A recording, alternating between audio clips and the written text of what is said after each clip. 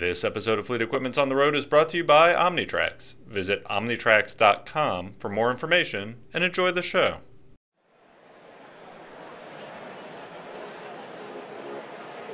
Surrounded by the latest trucks and equipment, the buzz of two talking points zip through every booth: connected autonomous trucks and electrification.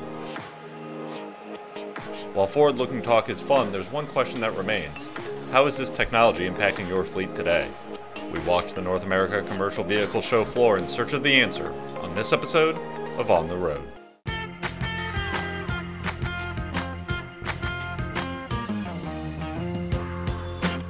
I'm Jason Morgan. And this is Alex Chrissy. We travel the globe to get our hands on the latest truck equipment and talk to the industry's best and brightest. This is Fleet Equipment's On the Road.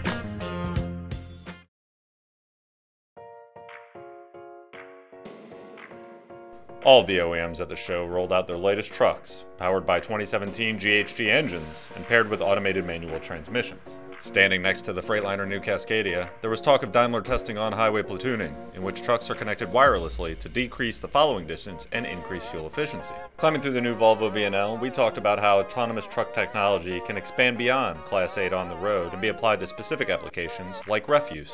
Kicking the tires on the new Mack Anthem, the OEM announced that the advanced collision mitigation system, the Bendix Wingman Fusion, will be standard equipment. Sitting in the driver's seat of the International LT Series, we heard that the OEM is committed to delivering its own proprietary powertrain, and that it will also deliver an electrified Class 6-7 truck by 2020. Speaking of electrification, Cummins had its Class 7 fully electric truck on display, a clear statement that the diesel engine pioneer's commitment to electrification is here to stay. The amount of time and money that every OEM is dumping in the R&D means that this is technology not to be ignored. The fact of the matter is the early stages of these technologies are already in your trucks.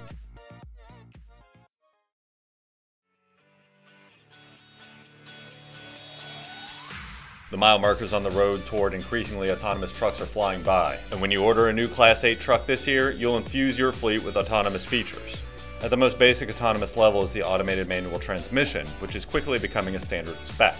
Mack Trucks reported that its M-Drive AMT makes up more than 88% of its orders, and that's coming from a truck OEM that has traditionally been viewed as a vocational workhorse. With the launch of its new Class 8 on-highway truck, the OEM is confident that the trend will continue.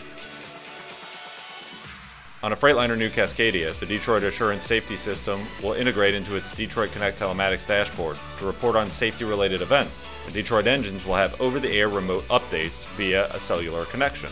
Volvo's 2017 D13 wave piston increases the engine's compression ratio and offers a fuel efficiency improvement of up to 2.5% compared to the previous D13, showing off that there's still plenty of efficiency to be pulled from diesel engines.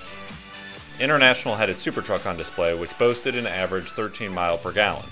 With the first Super Truck project in the rearview mirror, the technology is starting to seep into its new series of trucks. And all these technology advancements point to what fleets and NACFE's Run on Less program discovered, that a 10 mile per gallon average is within reach.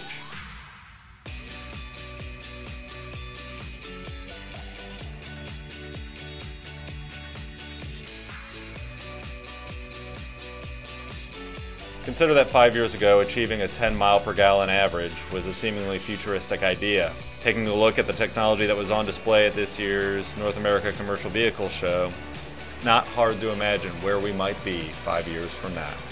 For more episodes of On the Road, head over to feontheroad.com.